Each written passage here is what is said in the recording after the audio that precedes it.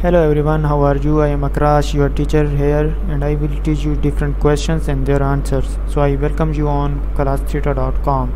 So our today's question is, according to Elizabeth Kohlbert, what is human biggest legacy? In other words, what is our most important lasting effect? What are determining whether humans survive to go extinct? We are determining what life on Earth will be like in future. We are creating new habits that species will adopt. We changing natural habitat into new human influence space. We are destroying some natural habits. In answer to the question, according to Elizabeth Kohlbert, humans' biggest legacy is we are changing natural habitats into new human influence species. Thank you for watching the video. If you have any question related to this video, please post a comment below.